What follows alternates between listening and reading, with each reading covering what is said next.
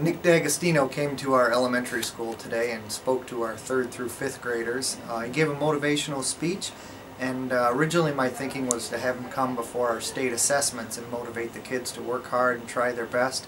And I was very impressed with Nick, and our kids reacted very well to him. They enjoyed what he had to say, and he made some really great connections. And I'd encourage you to think about contacting Nick and using him for your school. He's a good person.